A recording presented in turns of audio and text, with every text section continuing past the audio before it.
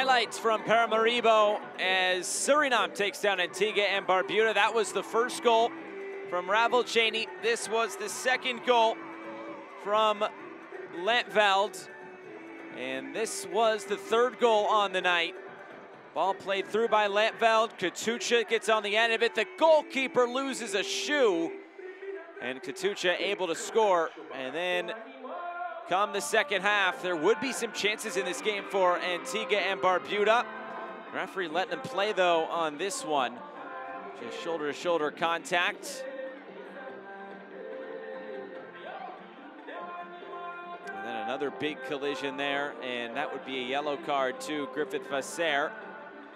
D'Souza down, and this would be an interesting moment. They play this all the way over the top. Goalkeeper over her head and has to save it off the post just to get it out of play. An interesting play there, but the pressure would stay on for Suriname. Good ball played out wide. And the shot just dragged wide of the far post.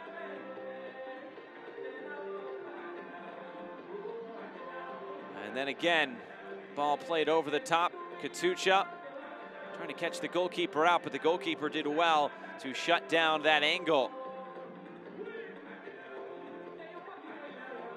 And then Ravelchaney slicing that out of play.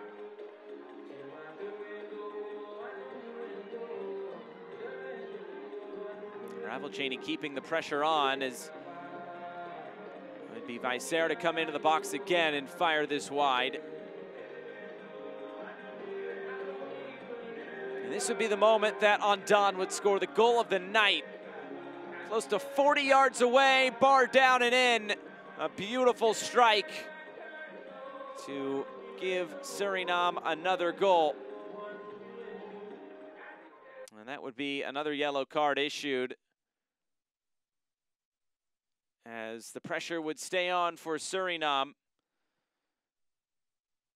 as they played into the box again. A little jersey tug there.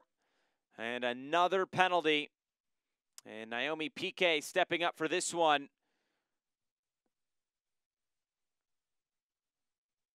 And Piqué is able to slot it home. And that's the final goal of the night.